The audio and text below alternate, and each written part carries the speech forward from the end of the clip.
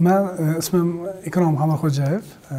Demak, Almon supermarketini direktoriman. Almon supermarketi bu O'zbekistonda asosan ishlab chiqarilgan kiyim-kechaklarni sotadi, ishlab chiqaradi. Do'konimizning formati demak 0+ deymiz, ya'ni chaqaloqlardan boshlab yuqori yoshdagi kiyimlarni hammasini bitta joyga, 1200 kvadrat joyga jamlashtirganmiz va 13 ta bo'limdan iborat. Ya'ni o'sha yoshlarga klassika, casual deydi, ya'ni zamonaviy kiyimlar, uy tekstillari, ayollar uchun, bolalar uchun, qizlar uchun hamma demak toifadagi kiyimlarimiz bor. Birinchi o'zbek brendi, buni o'sha tashkil qilganimizda ham o'sha sherigim bilan, Sherzod Beknazarov bilan ular O'zbekistondagi kiyimlarni sotishardi, lekin formatini katta qilmoqchi bo'lganmiz. O'sha Yevropadagi do'konlarni ko'rib, Marks Spencer, Harrods ishlaganman. Dunyoning eng yuqori brendlaridan bittasi.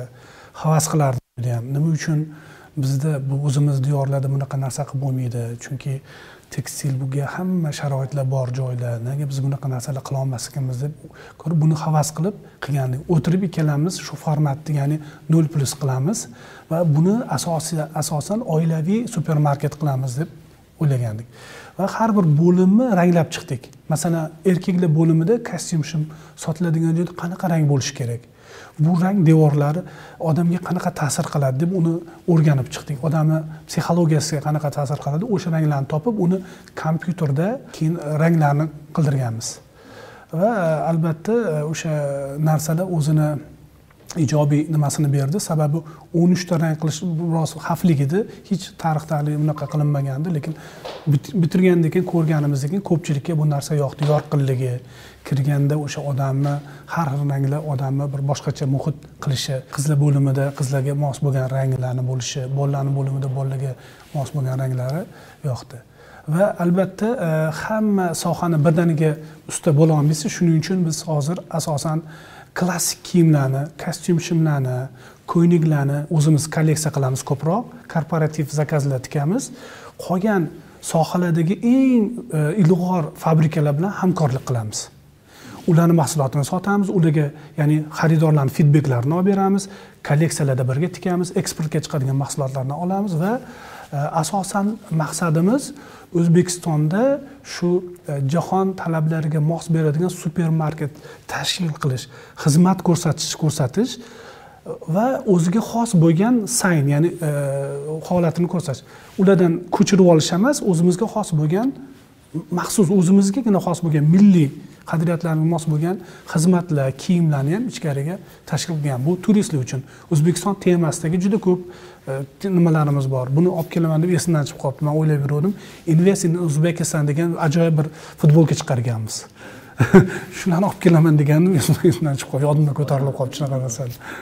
O'zbekiston turizmiga turistlar keladi, shularga Toshkent, O'zbekiston, Silk Road degan juda ko'p temalarimiz bor o'sha turistlar uchun. Men universitetda falsafa iqtisod fakultetini psixologiya bo'limini tugatganman. Bu 95-yilda tugatganman. Bu fanni juda qiziqardim. Toshkentda tugatganman, Tashguda.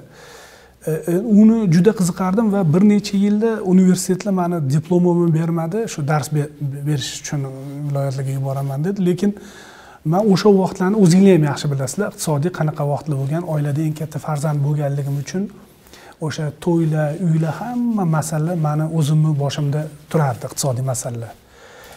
Men o'zimcha hisob-kitob ko'rdimda, shu dars berib o'qituvchilik bilan shu hamma narsani bajarishim qiyinga o'xshadi. Shu ishlab maosh hisobiga. Chunki boshqachasiga tarbiyam to'g'ri kelmasdi, boshqacha ishlashga. Dunyo qarashim to'g'ri kelmasdi. Keyin majbur bo'ldim. Demak, hozirchalikka albatta rosa qiziqardim dars berishga, lekin hozirchalikka demak iqtisodiy azroq nimaga yetib olishim uchun tijoratdan boshlayman degan qaror keldi. Va oddiy o'sha bozordan boshladim. Ya'ni u vaqtdagi eng ipodrom bozori, shu ipodrom bozoridan boshladim. O'sha ipodromda savdo-sotiq, Rossiyaga tekstilni olib borib sotish, u yoqdan nimalarnidir olib kelish juda ham bir qiyinchilik vaqtlar edi. Qanaqa ma'nodaki hech qanaqa bir nimalar yo'q. Hamma narsa vaziyatga bog'liq. Vaziyat bir kun bundoq bo'ladi, bir kun bundoq bo'ladi.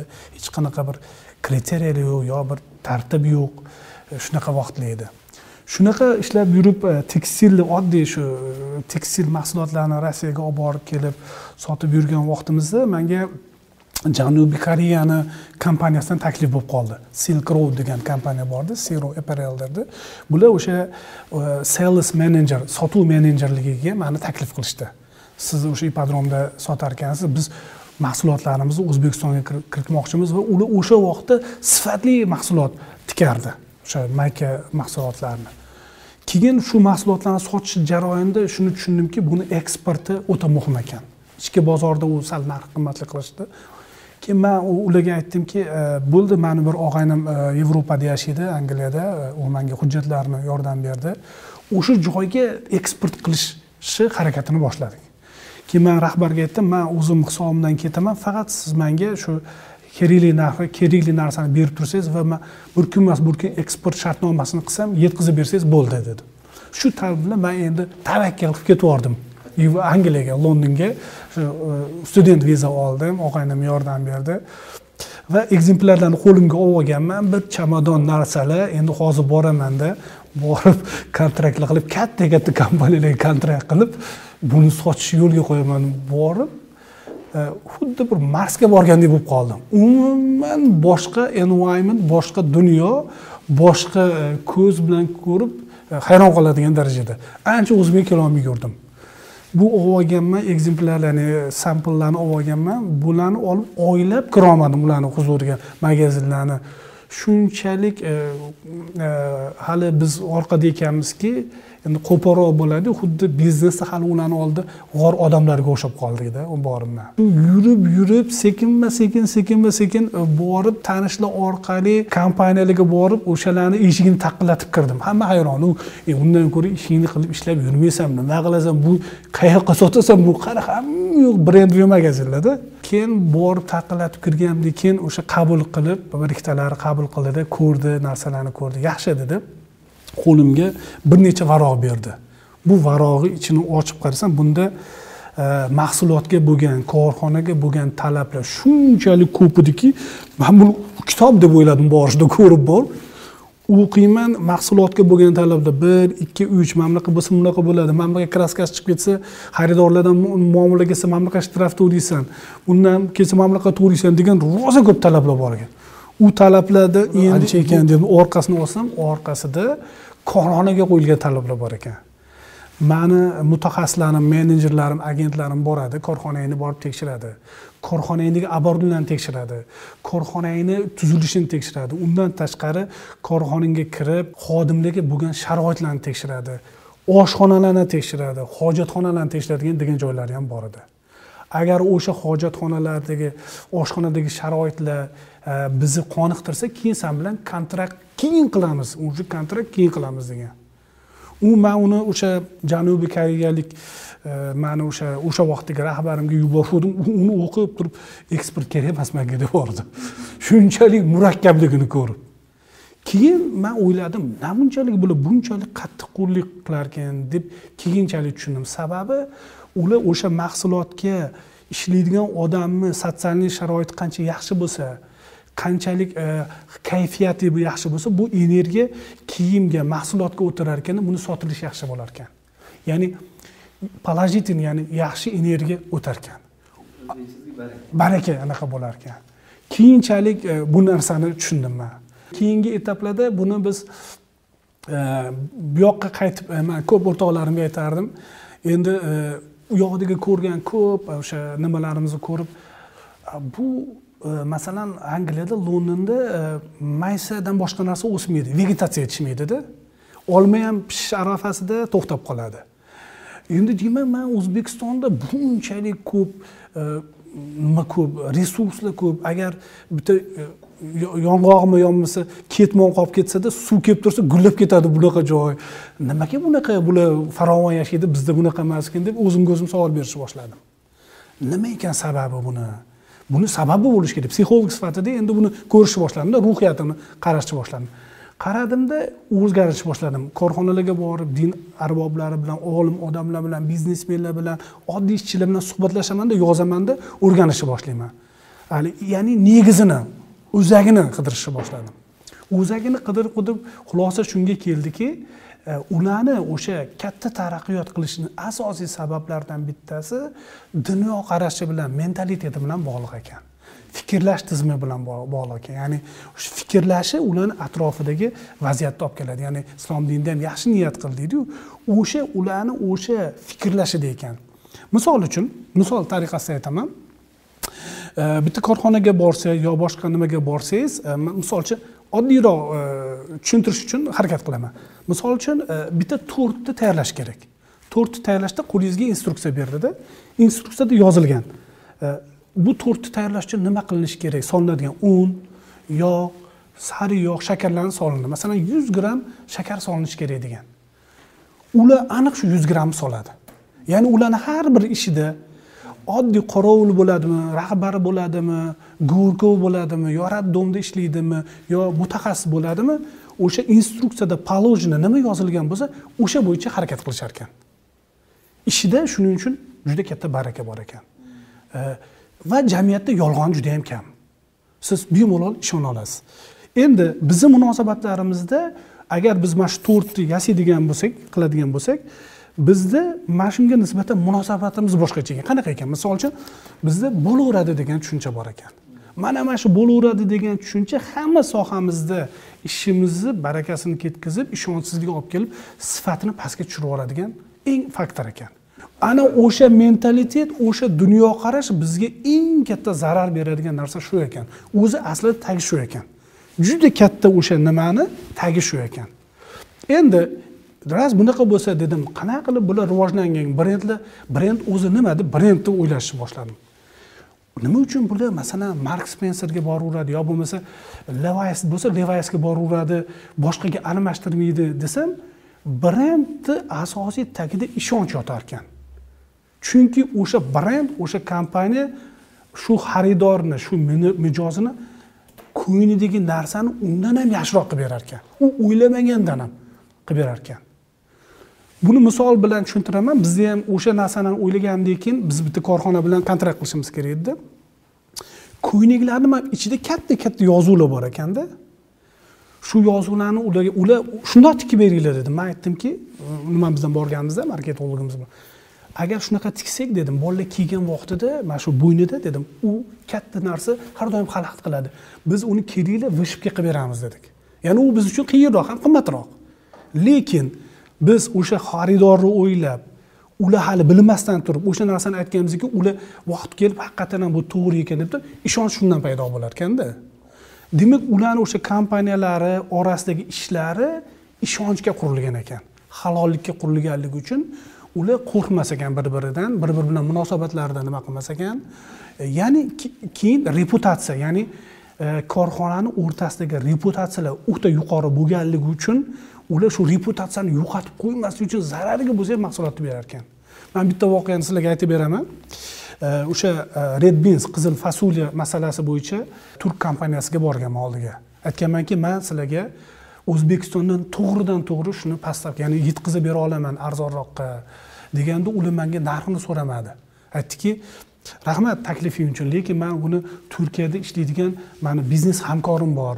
Shu hamkorim men uchun joy qilgan, ancha investitsiya qilgan, u bilan ancha yildan beri ishlayman. Hozir men uni tashlab senga o'tib keta olmayman. Xohlasang, sen uni Turkiyaga olib kelib berganda, Turkiyada men undan sotib olaveraman. Narxini so'ramadi. Ya'ni arzonroq olib kelib bera olasanmi demadi u mendan. Va oldimda Turkiyaga telefon qildi va Turkiyadan sheriga aytdiki, "Ha, O'zbekistondan olaman, lekin meni ham o'sha biznes hamkorlarim bor. Ularning oldida majburiyatlarim bor. Ularni tashlab o'tib keta olmayman" dedi.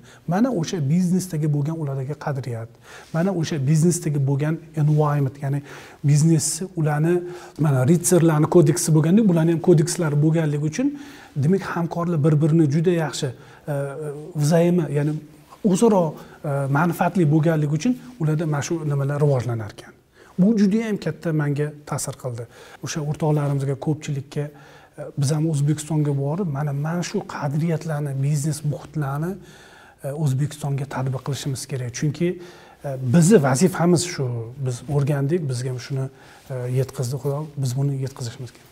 Keyin qaytdik, ko'pchilik qaytdi, lekin 2008-10 yillar bo'ldi qaytganimizga, qaytdik.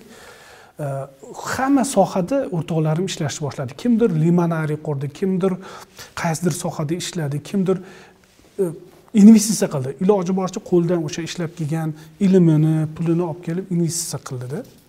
Ko'p sohalarda. Lekin juda ko'pchiligi bankrot bo'lib qolishdi. 90% bankrot bo'lib qoldi-da. Bu shu vaziyatlar ko'tarmadi va iqtisodiy nochor ko'pchilik ahvolga tushib qolishdi. Keyin ko'pchiligi yana boshqattalab chet ellarga, Angliyaga, Amerikaga, Kanadaga, Dubaylarga sekin-sekin yo'l qilib qaytib chiqib ketishdi. Juda ko'p tahlil qildik. Birinchidan bizni o'sha odam yaxshi joyga tez o'rganib qolar ekan. Ya'ni bizni o'sha bolalarimiz juda ham tez, qulay vaziyatga o'rganib qolishi. Keyin masalan oddiy misol bilan tushuntirib beraman. Bankka borsangizda 10 yil oldingi gap bu. HSBC bankka borganimda bank akkauntni 15 minutda ochishingizdan tashqari kompaniyani uyda turib registratsiya qilsangiz bo'lardi. Capital House'ga kirasiz, kompaniyangizni boshladingiz. Bo'ldi, faoliyatingizni boshladingiz. Hech kim siz boshingizni ortmaydi. Qonunni buzish u yoqda foydali emas. Nabarat qonundan ishlasangiz foydaliroq chiqasiz. Odamlar shu daromadlarni hech qo'rqmaydi, yashirishmaydi ham. Chunki shunaqa joylarni ko'rganman, uylari yonida samolyotlari, vertolyotlari turadigan odamlar bor. Agar misol uchun налоговый keladigan bo'lsa, 1 oy yo 2 oy oldin xat yozish mumkin. 10-noyabrda soat 9 da borishimiz mumkin, 1 oy oldin yorish mumkin. Yoki bo'lmasa bankda multi currency account bordi o'sha vaqtda. U 10 yil oldin. Sizni masalan valyutada pulingiz hisob raqam ochdingizda funtda. Bir vaqtda o'zida hisobingizga pound yoki yen yo qanaqadir pullar kelib qolsa, o'sha akkauntingiz qabul qila oladi. O'sha yerda o'tirib, qo'lingizda internet orqali exchange kurs, ya'ni kursni almashtirasiz, xohlagan joyga chiqarib olishingiz imkoniyatingiz bor. O'ta qulaylik, o'ta darajadagi biznes yo ish yuritish uchun qulaylik, komfort holatda juda ham. Bu komfort holatga o'rgangan odamga kelib turib bankka borib pulni ola olmasa, o'zini pulni ola olmasa hayron qolaveradi. Endi kelib o'zimni pulim axir bo'lib olmayman pulni. Shunaqa holatlar yo bo'lmasa uni konvertatsiya qilolmay qolishi hayron bo'lib qolardi-da ko'p. Nimaga bunaqa men anaqa qilmoqchiman, bu boshqa anaqam yo'q. O'zimga ehtiyojim ishlatamoqchiman. Shunaqa nimalar juda ko'p. Qayd bo'lib qoldi, juda ko'p.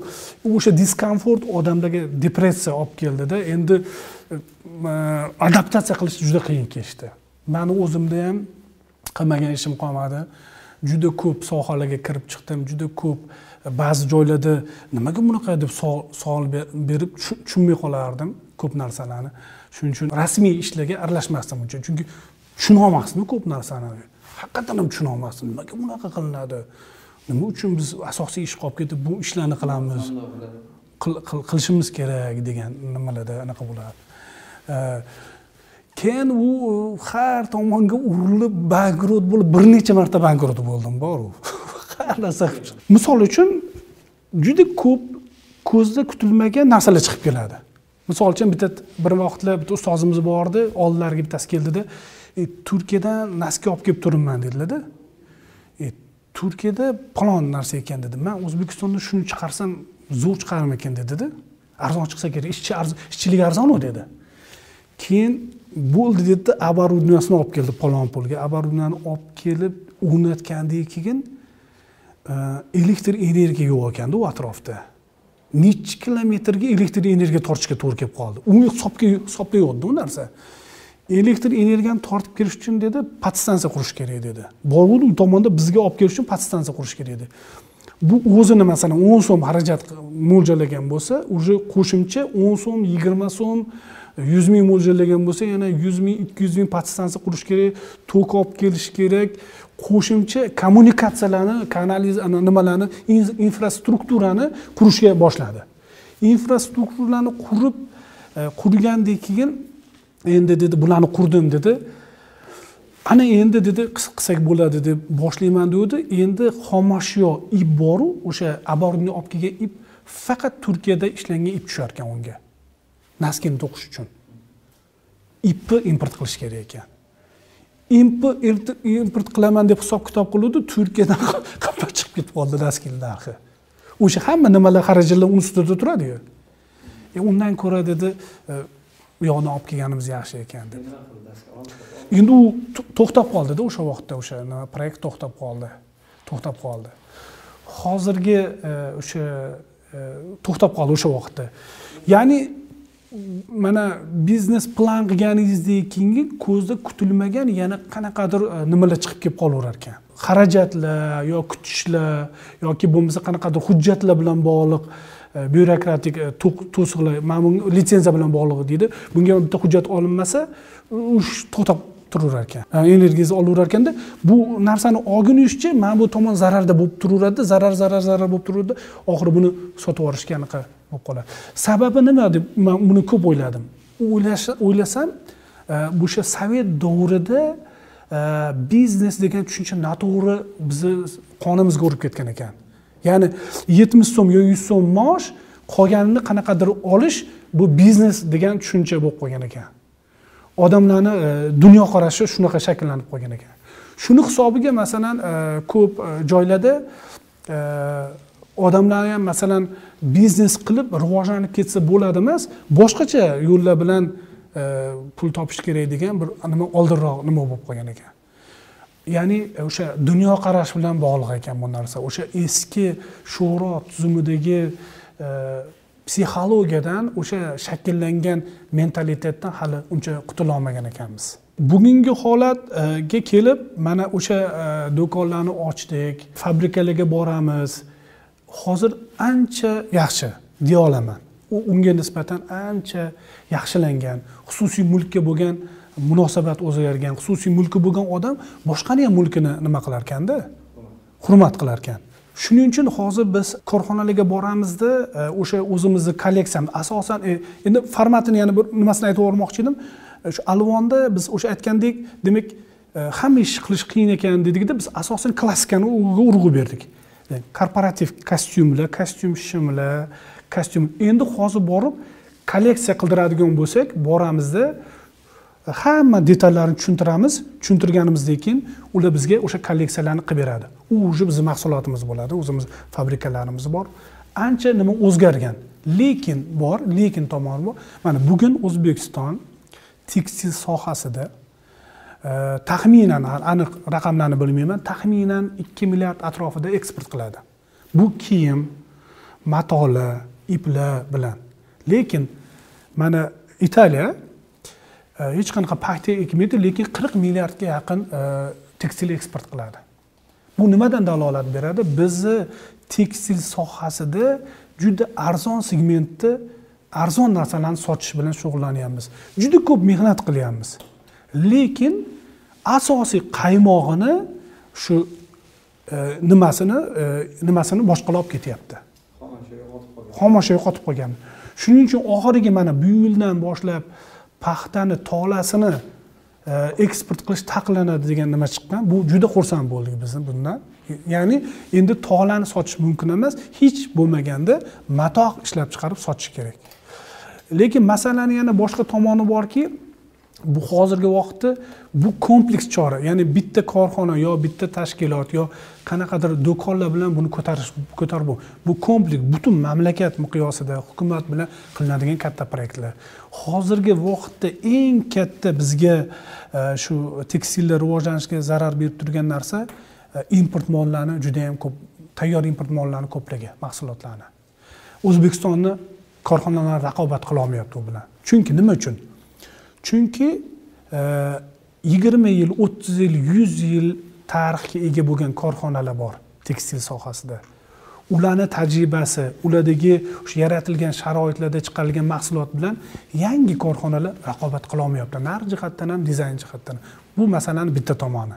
Shunaqa savol berilsa-da, misol uchun, xuddi mashinaga o'xshab tekstilni ham Turkiyadan yo Xitoydan kerakli mahsulotlarni olib kelib, o'zimizning ehtiyojimizni qondirsak bo'ladi-yu degan savol bor. Bu savolga aniq javobim bor. Sabab, O'zbekistonni agar e'tibor bersak, hozirgi vaqtda agrar davlat hisoblanadi.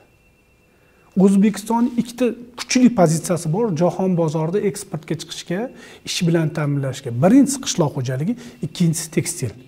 Chunki bu bizni xomashyo va gen darajasida, qon darajasida bizda bu kasbga biz layoqatimiz bor.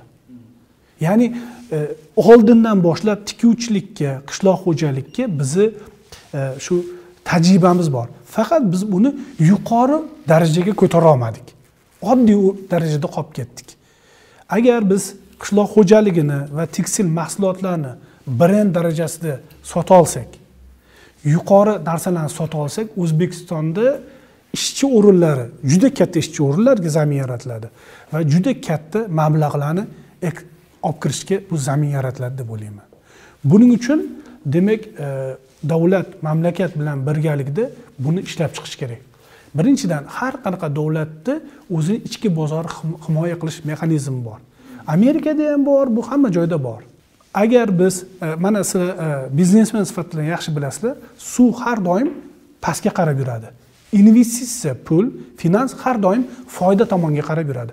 Agar O'zbekistonda ishlab chiqarish foydali bo'lsa, agar O'zbekistonda ishlab chiqarilgan mahsulotlarni eksport qilish imkoniyati bo'lsa va bu foydani olib chiqib ketish imkoniyati bo'lsagina bu joyga pul oqimi kirib keladi.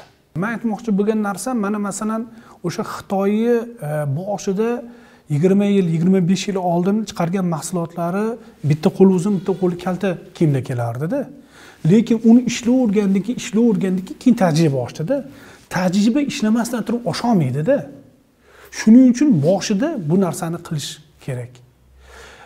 Bu bilan bir qatorda meni taklifim, mana men sizlarga hali mahsulotlarni ko'rsatdim, innovatsion tekstil mahsulotlarini yo matolarni chiqadigan korxonalarni o'zini olib kelish kerak.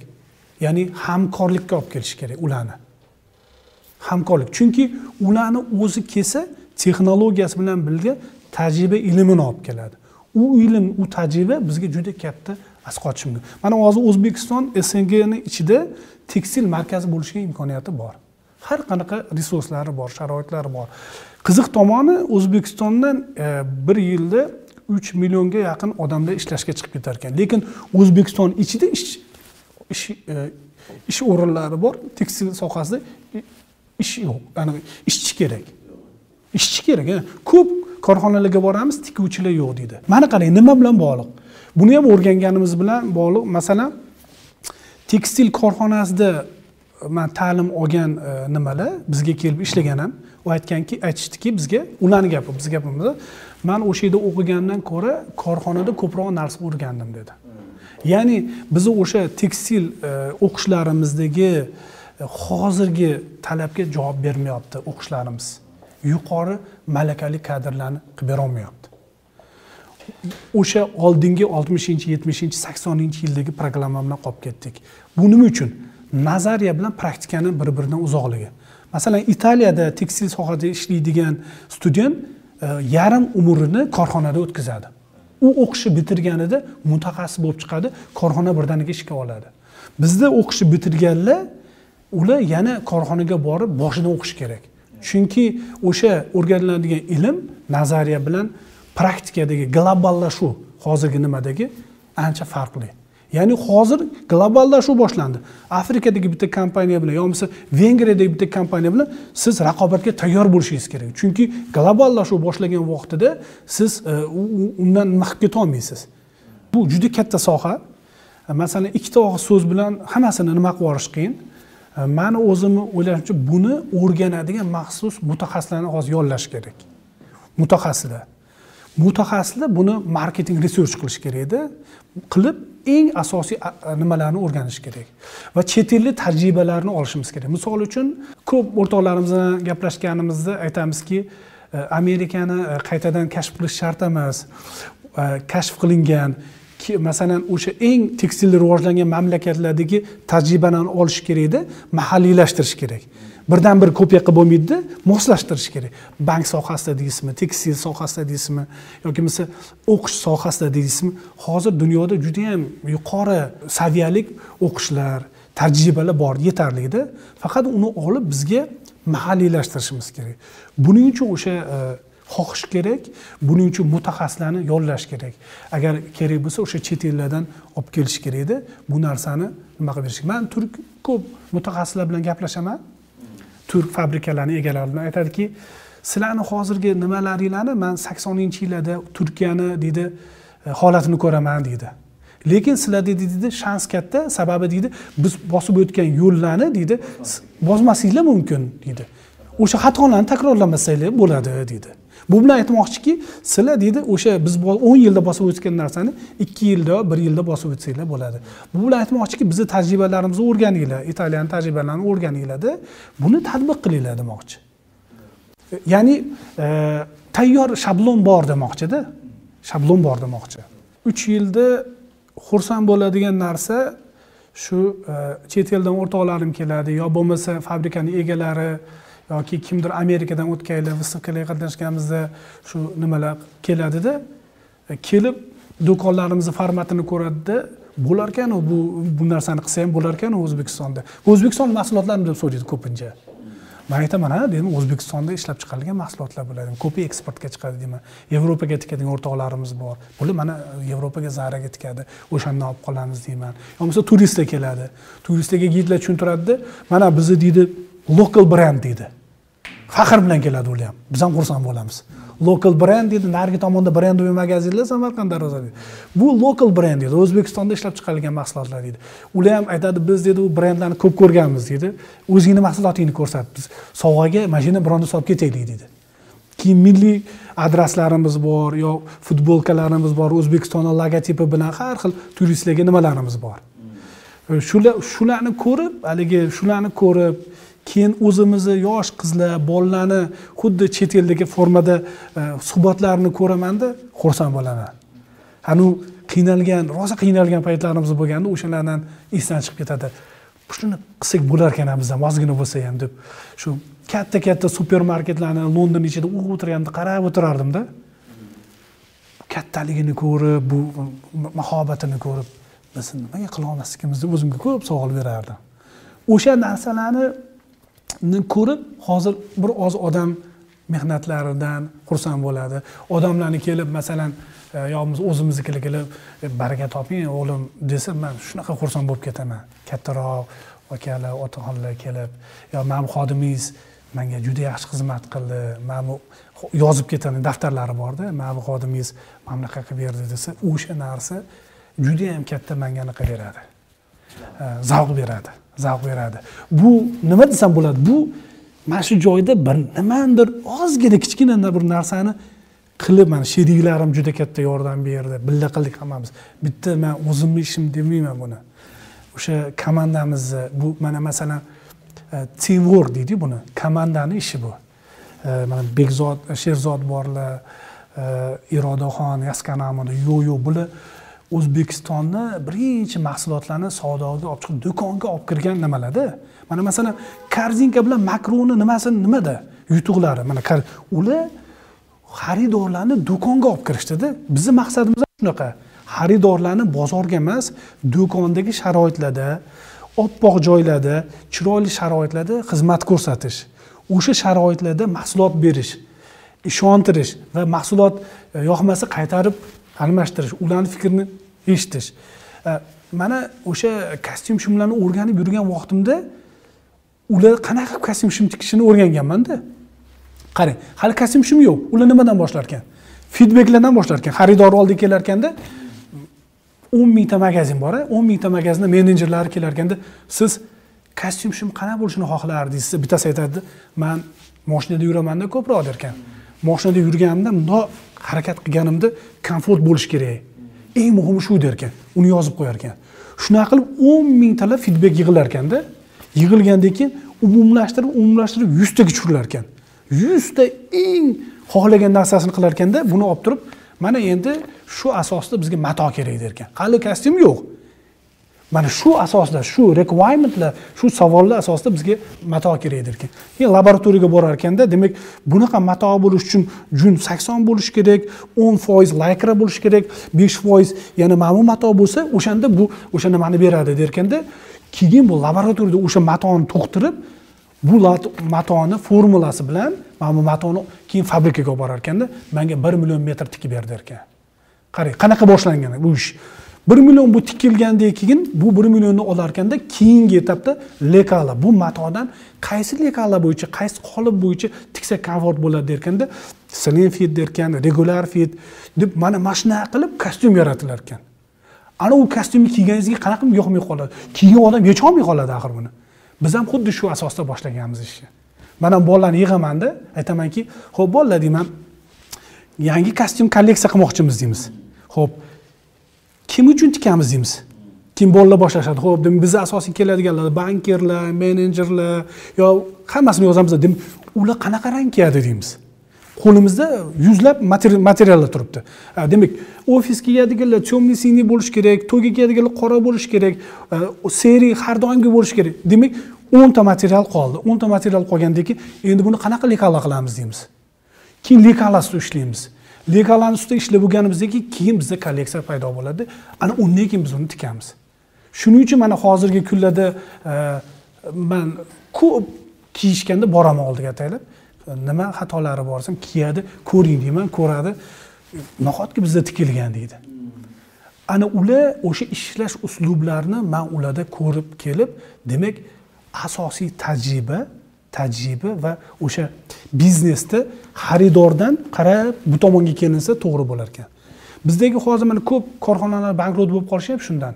Ular oldin korxonani qurib turib, keyin mahsulot ishlab chiqaradi-da, bozorga keyin sotishga harakat qiladi.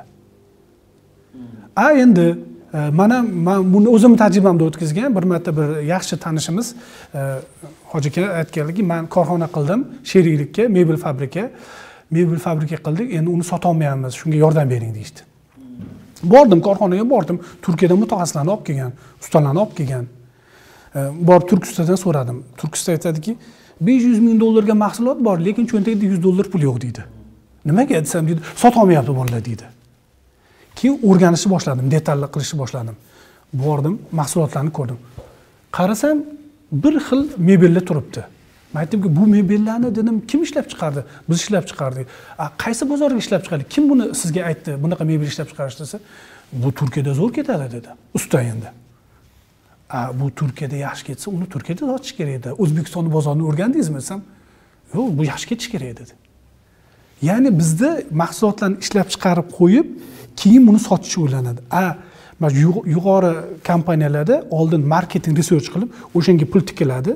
Pul tikilib turib, mana shu chashka, ya'ni mana shu krujkani yoki nimani ishlab chiqarishdan oldin buni bahosi, narxi, qancha kerakligi, kimga sotaman degan narsani aniq yozib olib turib, ana undan keyin bunga qanaqa оборудование kerak, nima kerak, mashina kerak ishlab chiqarishga deb, keyin mashinaga zakaz berishar ekanda, keyin o'sha mashinani olib kelib turib, keyin bu mahsulot chiqar ekan.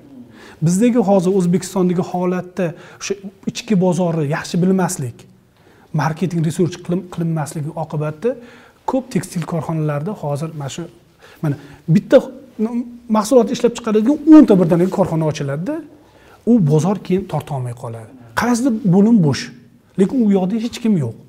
Uni biladigan bizda agentstvalar ham yo'q. Masalan, chet ellarda shu bozorni o'rganib beramansiz, har xil konsalting kompaniyalar borda. Bizda mana shuni aniq ikirchiklarigacha o'rganib bera oladigan hali men bilmayman shu korxonadan borligini. Tekstilchilarning eng katta xatolaridan bittasi, sal orqaroqdan boshlayman. Masalan, 5-4 yil oldin tekstilchilar asosiy daromadni kolleksiya bozorda yaxshi mahsulot chiqarib, raqobat mahsulotdan bo'lmagan.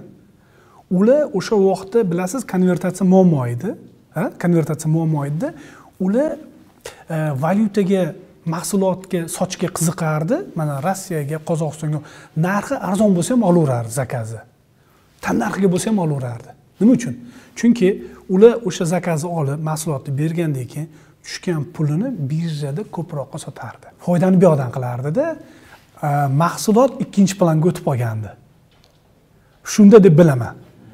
Endi vaziyat o'zgarib, kurslar hammasi to'g'rilangandan keyin oldingidagi nima qila olmay qoldi ular, daromad yo'qdan qila olmay qoldi-da. Endi o'sha mahsuloti xaridorgir, raqobatbardoshli, sifatli bo'lish kerak, ham arzonga tika olmay qoldi ular. Arzonga tiksa, o'zini o'zi qoplamay qoldi. Mana eng katta sabablardan bu bittasi deb bilaman. Ikkinchi sabablardan bittasi arzon segmentdagi narsalarni tikishga o'tirib qolgan hamma. Mayka, tursuk, trikotaj mahsulotlarini. Mana misol uchun Rossiyaning bozoriga yo Qozog'iston bozoriga eng arzon narsalarni. Man statistikani o'qiganmanda, Lacoste bir yilda 50 million donagacha mahsulot sotadi. Bir yilda 50 million. Uni mahsulotining eng arzoni $50 turadi. Eng arzoni. Men Londonda yurganimda uni do'konlariga kirganman, $100 dan kamga polo yo'q edi unda, ularning magazinlarida. Qarangda, ular kamroq ishlaydi. Kamroq harakat qiladi, lekin ko'proq daromad qiladi. Biz asosiy, ya'ni fokus nimaga bo'lib qolgan? Ko'p ishlab, juda kichkina foydaga qarab qolingani uchun ozgina xato bo'lsa yo kechikilsa, ularning nimalari bor, jarimalari bor-da. Surogdan o'tib ketsa, muddatdan o'tib, o'sha jarimalarni o'zi zararga olib kirib qo'yadi korxonalarni. Bankrot bo'lishga olib kirib qo'yadi. Ya'ni bu o'sha korxonalarni boshqalarga nisbatan o'zini kolleksiyasi qimmat nimalari bo'lmaganligi uchun ularga bog'lab qo'ygan. Ya'ni ular agar zakaz bersagina yuradi. Zakaz bo'lmasa, chunki o'zini xususiy dizaynerlik korxonasi yo'q, brendli do'konlari yo'q. Yoki bo'lmasa buni ustida ham qilingan ishlar kam. Yoki bo'lmasa masalan konkurslarga qatnashamiz, o'sha konkurslarda, moda konkurslarida bizga ko'p marta kelishganda, o'sha konkurslarda olib keladigan matolar yo dizaynlari yoki kiyimlari bu mass market, xalq uchun talabga javob bermaydi. Высокий moda deydi. Yuqori moda deydi. Yuqori moda qachon kerak? Yuqori moda bu o'sha Yevropa davlatlarida hali aholi juda ham rivojlanib, boylar uchun ko'rgazmali bo'lishi mumkin. Men shaxsiy fikrim. Biz uchun samarador bo'lgan narsalar kerak, samarador tizim kerak, samarador narsalar kerak. Chunki samarador bo'lsagina, o'sha narsani xaridor olsagina, u narsani qabul qiladi. Men do'konga borganimda birinchi aytadigan narsam har doim xaridor nimalarni yig'amanda, sotuvchilarimiz, menejerlarni aytamanki, bu do'konda, bu korxonada deyman, bitta boshliq bor deyman. Yo men ham emas deyman, yo sherigim emas.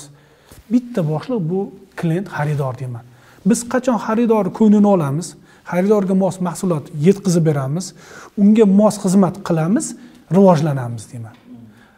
Bu o'sha rivojlangan mamlakat kompaniyalarining asosiy g'oyasi shu. Klient uchun ishlaydi, shuning uchun ular rivojlanadi. Mana shu masala bo'lmaganligi uchun, shu masala ikkinchi, uchinchi planga o'tib qolganligi uchun ko'p korxonalar bugungi kunda o'sha tanazzul vaqti ham raqobat qila olmay qolyapti. Alvon hozir asosan asosiy xabari, meseji mahsulotlarni qanaqa qilib sotish kerak degan nimada turadi. Ya'ni biz asosan mahsulotlarni sotish bo'yicha retail amalga oshiramiz. Lekin bir vaqtda o'zida ko'nglimiz to'lmaganligi uchun ishlab chiqarish bilan ham shug'ullanishga majbur bo'lamiz. Dizaynerlik bilan ham shug'ullanishga majbur bo'lamiz. Chunki bizni xohlagan xaridorlar, to'g'riroq xohlagan narsalar bo'lmagandan keyin biz fabrikalarga boramiz, o'zimiz dizaynlarni ko'rsatamiz. Mana shu standartlar bo'yicha qilinglar deymiz va o'zimiz uni ustida turamiz va ko'nglimizga xohlagan narsalarni olib chiqadi. Nima uchun bunaqa? Sababi, yana hozir mana o'sha tarixga borib qaraydigan bo'lsak, Yevropada yurgan vaqtimda shu O'zbekistonni, shu atroflarni yaxshi biladigan biznesmenlar bilan uchrashganman. Men sherigim uchrashganda, sherigim suhbat qilganda, nima uchun bizdan hozir mahsulot olmayapsizlar degan savolga quyidagi javob bergan ular. Aytganki, hozir sen kirib, do'konga kirganda Snickers batonchigini, shokoladni olganda yegin va bir haftadan keyin yana o'sha shokoladni olib yeganda ta'mini solishtirgin. Farqlimi, farqsizmi? Har doim bir xil ta'm, bir xil kayf nimada turadi degan. Sizlarning eng katta muammolardan bittasi degan, mana birinchi chiqqan mahsulot degan, 10-chi chiqqan mahsulotga nisbatan farqli bo'lib qoladi, sifatida tushib ketib qoladi dedi. Buni nimada ko'rganmiz? O'sha rishton idishlarni eksport qilmoqchi bo'lgan o'rtog'im, boshida yaxshi kelgan rishton idishlari rosa chiroyli kelgan, keyingi kelgan partiyalarda o'sha sifat darajasi pasayib ketgan. Bu degan bitta sabab degan. Ikkinchi sabab degan sroklar, ya'ni vaqtlariga nisbatan doim anaqa qilishinglar qiyin degan. Shuni vaqtlarda bajarishinglar qiyin bo'ladi. Chunki biz aniq vaqtlarda shu narsani olishimiz kerak degan. Keyin degan yana bitta sabab bor degan, aytilgan narsa o'zgarib ketib qolishdi. O'zingizlardan narsalarni qo'shib yuborishing. Ya'ni положенияni bo'laveradi qilib yuborish nimalar bor. Ya'ni ularda quality standard degan narsa borda. Ya'ni bizda oldin OTK degan tushuncha bo'lganda, o'sha OTK quality standardni har doim bir xil emasligi eng katta sizlarni o'sha nimalardan bittasi, muammolardan bittasi degan. Buni biz nimada kuzatamiz? Misol uchun bitta fabrika bilan biz ishlashni boshladik. Ular bilan sheriklik asosida biz kimlardandir zakaz olamiz. Zakaz olamizda, keyin shu standartni beringlar deb ularga berganimizdan keyin o'sha standart nima qilish, buzilishni boshlaydi. Keyin biz o'sha fabrikalarning ustiga boramizda, ustida o'zimiz turishni boshlaymiz ba'zida. Yo'q, bizga emas, mana men standartni qilib berasizlar. Bu tushib ketmasligi kerak. Mana shu narsa O'zbekistonda ishlab chiqarilgan degan tushunchaga salbiy ta'sir qiladi. Nima uchun nemislar ishlab chiqargan mahsulotlarga hamma ishonch beradi? Aslida bizga bo'lish kerak bu ishonch. Chunki musulmon odam eng ishonchli odam bo'lish kerak. O'sha amaliyotni bizda yaxshi tatbiq qilinmaganligi uchun shu sohada bizda ozroq shu nima kamchilik bor. Iloji boricha O'zbekistondan olishga harakat qilamiz. Agar shu O'zbekistonda shu mahsulot yo'q bo'lsa, keyin boshqa yo'llarga murojaat qilamiz. Sababi xaridorga bu bizda yo'q deyish xodim uchun yo bo'lmasa do'kon uchun juda ham nima hisoblanadi. Biz ikkala formatda ham ishlaymiz. Misol uchun hamma narsani o'zimiz ishlab chiqarish uchun yuzlab fabrikalarimiz bo'lishi kerak. Yuzlab fabrikaga biz hozir unga tayyor emasmiz, birinchidan. Ikkinchidan, kimdir qaysidir sohada juda kuchli. Mana ko'p kuzatamiz, qaysidir fabrika qaysidir ishni zo'r qiladi. Kimdir ko'ylakni juda zo'r tikadi-da, kimdir shimni juda ham yaxshi tikadi. Kimdir yo tuflini yaxshi qiladi. Shuning uchun biz o'sha eng yaxshi, bizni hisoblarimiz bo'yicha eng yaxshi bo'lgan fabrikalarni oldinga suramiz, o'zimiz ko'proq suramiz, ularni ko'proq rag'batlantiramiz. Ularga biz ko'proq nima beramiz? Ko'proq zakazlarimizni beramiz yo sotuvlarda nima qilamiz? Shuna qilib o'sha yaxshi ishlab chiqaruvchini ko'tarishga harakat. Bu nimadan kelib? Buni ham yana men o'sha nimadan ko'ramanki, misol uchun nimada futbol fanatlari bor, to'rtoqlarning orasida Chelsea'ning fanati, nimalarning fanatlari. Men endi o'rtacha fanatim, uncha qiziq emasmi? Bor ko'p. Bir kuni Chelsea'ning anaqasiga bordik. Stadioniga bordik. O'sha John Terry nimalar bilan ko'rishdik. O'shalar bilan ko'rishdik, gaplashdik, O'zbekistonga salom degizdik, Jokollar bilan. Va o'shanda bildim, John Terry haftasiga 250 ming funt maosh olar ekan o'sha vaqtda. Bir haftasiga. 500 ming dollar maosh olar ekan. U ximiyani yaxshi bilmaydi. Fizikani so'rasangiz yaxshi bilmaydi. Lekin futbol yaxshi o'ynagan uchun maosh yaxshi olar ekan. Ulardagi yana shu men ko'rgan narsa nima? Korxonami, fabrikami yo ishxona, har qanaqa ishxonada xodim qanchalik korxonaga manfaat bersa, o'zi ham shuncha ko'p manfaat olish kerak. Ya'ni manfaat teng o'sishi kerak ekan. Shundagina jamiyat ham, korxona ham rivojlanar ekan. Bu oltin qoida. Oltin qoida. SSRda nima bo'lgan? Sharq davrida 70 so'm, 100 so'm maosh bo'lgan, korxona uchun milliard foyda keltirgan ham o'sha olavergan, shunday kelib ketgan ham shunaqa olgan. Bu ya'ni bu shuni adolatsiz bo'lganda, ularning rivojlanishining yana asosiy sabablaridan bittasi kim qanchalik ko'p korxonaga, jamiyatga foyda keltirgan sari parallel ravishda uni daromadlari, ma'naviy nimalari ham oshib borar ekan. Shuning uchun biz ham korxonalarni shunaqa qilamiz va xodimlarga ham shunaqa deymiz. Xodim qanchalik ko'p korxonaga foyda keltirsa, uni foydasi demak bog'langan jamiyatga ham, korxonaga ham, o'ziga ham oshib boradi. Ya'ni foizga bog'langan. Keyin har doim aytamanki, mana sizlar buni shunaqa tushuninglarki, falsafiy tushuninglarki, biz mana hozir ishladik, mana daromad qildik, qisman oldiga, qisman lekin fabrikaga berdik. Fabrika ishchisiga berdi, ishchisi ipchiga berdi, ipchi aylanib dalaga ber. O'zbekiston bo'yicha bu pullaringlar aylanib yuradi. Bu bizni qo'shgan hissamiz. iqtisodga, mamlakatimizga shunaqa deb tushuninglar deb aytaman xodimlarimizga. Biz masalan eng katta mana masalan nimalarga Turkiya bilan Xitoy bilan ishlaydigan ko'p tanish biznesmenlarim bor, aytaman. Bu anaqani deyman, Turkiya bilan Xitoyni boy qilib yubordinglar-ku deyman. Ularni borib iqtisodini rivojlantirib yubordinglar. Bir 10% bizga ham zakaz beringlar deb hazillashib qo'yaman. Chunki mana qarangda, bizni hozir ancha aholimiz ko'p joylarda mehnat qilib yurishibdi. Endi o'zbeklar oilasiga pul jo'natadi. Oilasiga pul jo'natadi. Albatta, bu juda katta bir yaxshi narsa o'zbek xalqini. Endi nima qiladi oilalar? Oilalar shu pullarni oladi, bozorga chiqib mahsulot olishadi, tekstil olishadi. U tekstilni savdogarlar o'zining foydasini oladi, qolganini shu davlatlarga berib yuborishadi. Bu bilan demoqchimanki, o'sha o'zi rivojlangan davlatlar yana iqtisodi, yana tekstilni rivojlanishiga sabab bo'lyapmiz. Shuning uchun men shu bilmadim, endi xohlardimki, shu ozgina o'zi xalqimiz ham shu o'zimizni tekstilga anaqa qilsa, ko'mak, ahamiyat bersa, mayli sal sifatsiz bo'lsa borib aytsa, sifatli qilinglar desa, shunda rag'bat bo'lardi, shu orqali rivojlanardimi deb hammaga xitob qilaman-da. Endi shu endi meni ichimdan chiqqan bu gaplar, niyatlarim. Ko'p aytaman men bu masalani. Nima uchun deyman, Messi Argentina chempion bo'lib qola olmaydi deyman, yo bo'lmasa Portugaliya chempion bo'la olmaydi. Holbuki Cristiano Ronaldo bilan Messi ikkalovi dunyoda eng yaxshi futbolist hisoblanadi. Nimaga deb savol beraman-da. Keyin hamma har xil.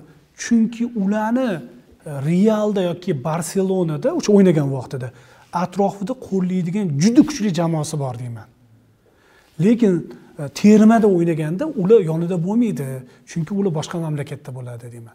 Yoki bo'lmasa deyman, biznesni katta qayiq desak, qayig'i kapitani, komandir yo boshlig'i juda mahoratli bo'lgani bilan uni atrofidagi shu yordamchilari o'shani to'g'ri boshqarmasa, hech qachon manzilga yetib bora olmaydi deyman.